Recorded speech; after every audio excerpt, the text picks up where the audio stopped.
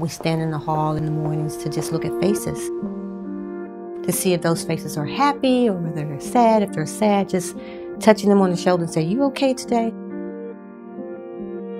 The students, they see me not just as an authority figure, but someone that they can talk to, someone that they can depend on. And my message to them always, if there's something you need to make you more successful, let me know.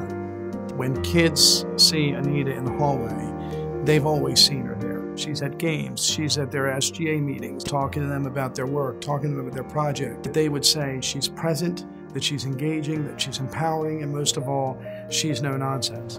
Good morning, students. You have a tremendous principal. And we want to recognize and appreciate Principal Berger, Principal of the Year.